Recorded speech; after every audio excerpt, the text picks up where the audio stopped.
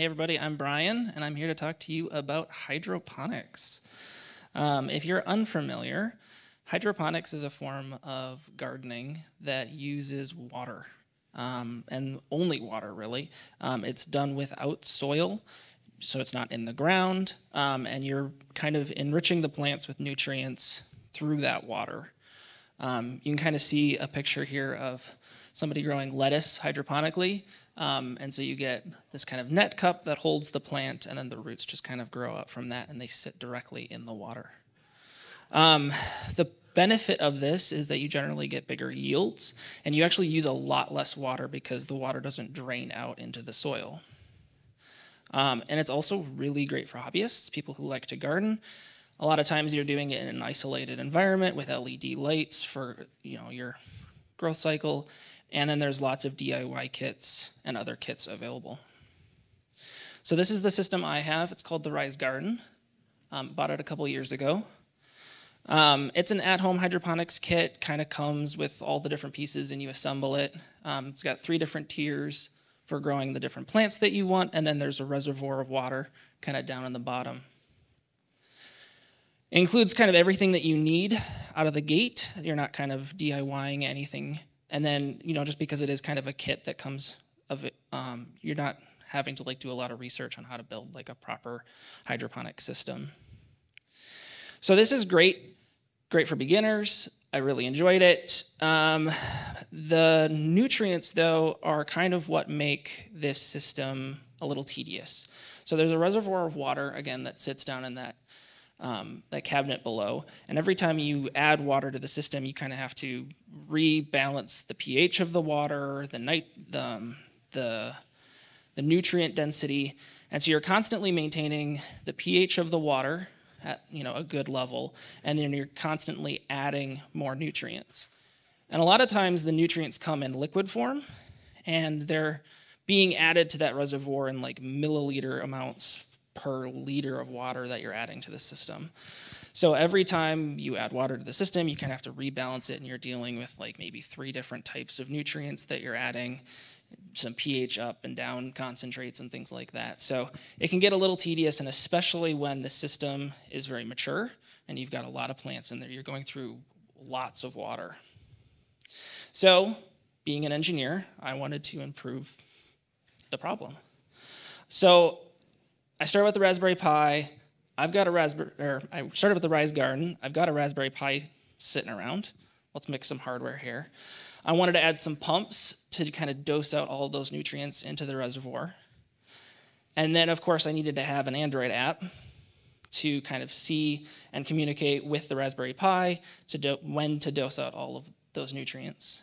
And then if I added some sensors to kind of read what the pH and the parts per million of the reservoir was, I could get my feedback loop going. I could take readings, see graphs of all of the stuff, and then have the Raspberry Pi kind of automatically dose out nutrients.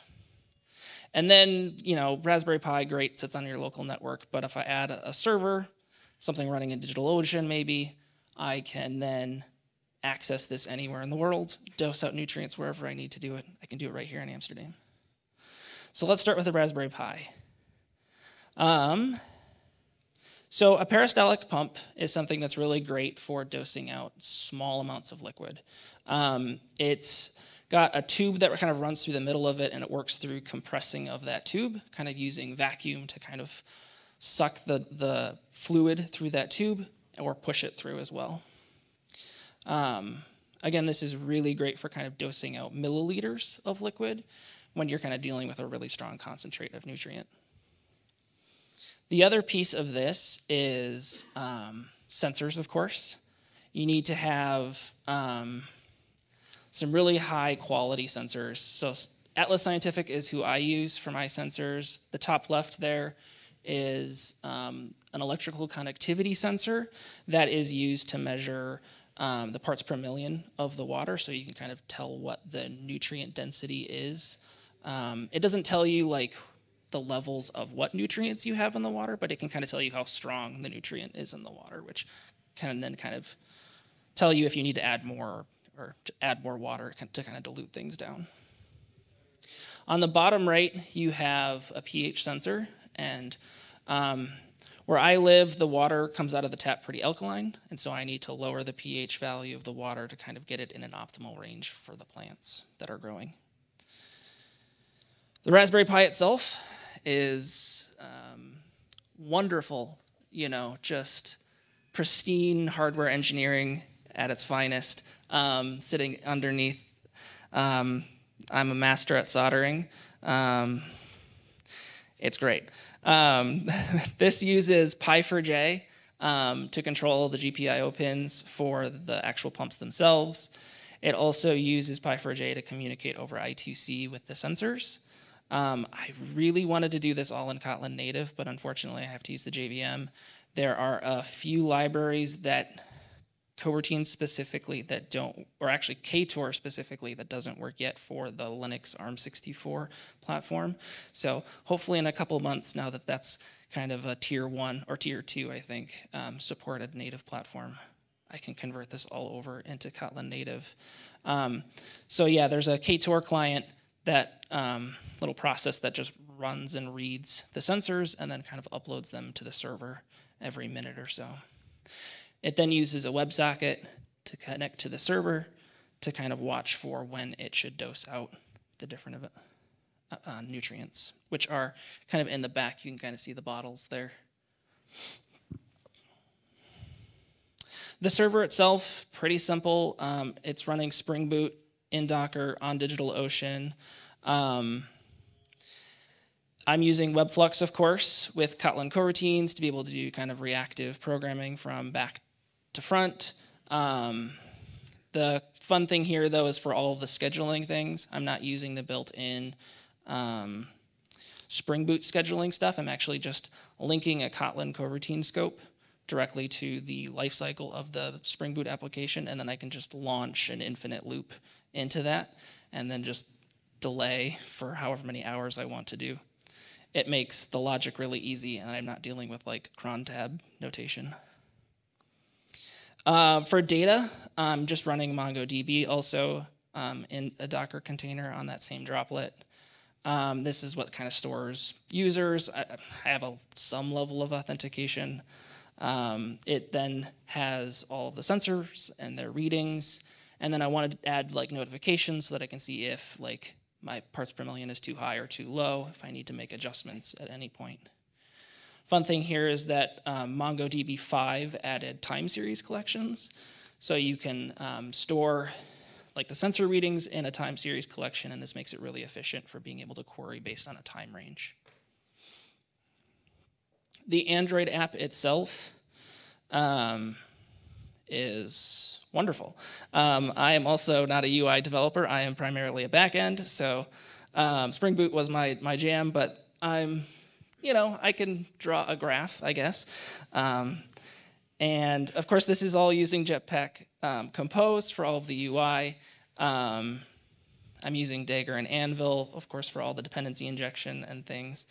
And then because this is all written in Kotlin, the same data models that I'm using for my server, I'm also then able to use for my Android application, as well as on the Raspberry Pi itself for being able to upload readings and things.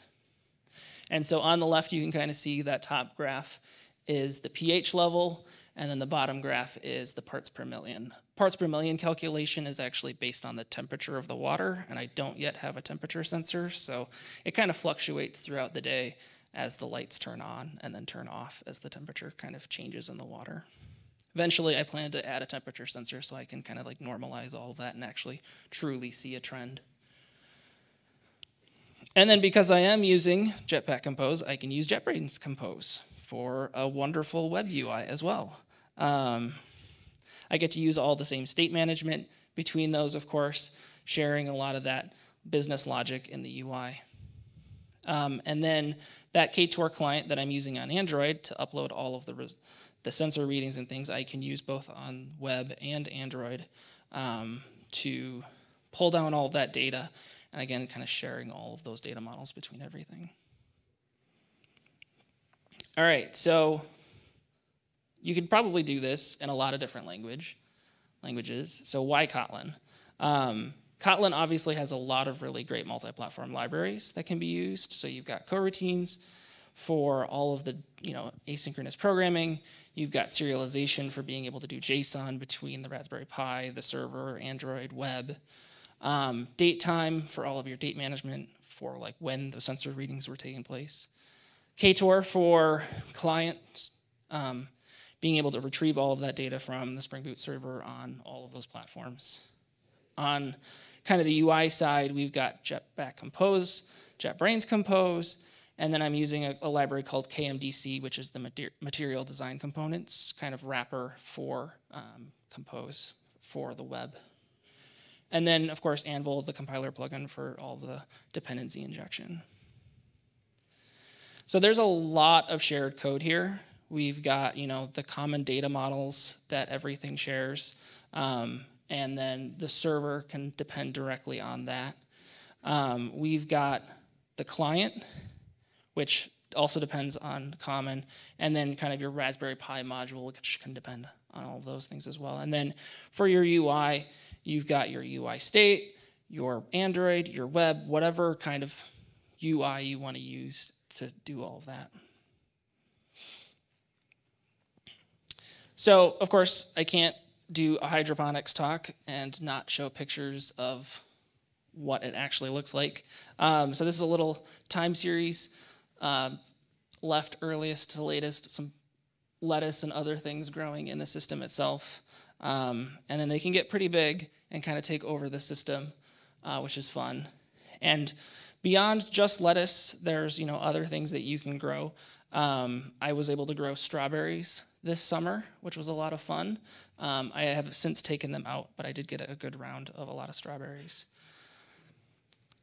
So I guess this is all to kind of say that Kotlin has a really great multi-platform ecosystem that you can use really anywhere that you want for any kind of project, whether that be Raspberry Pi with embedded programming or server-side or Android UI stuff. So thanks everybody for coming to this first lightning talk.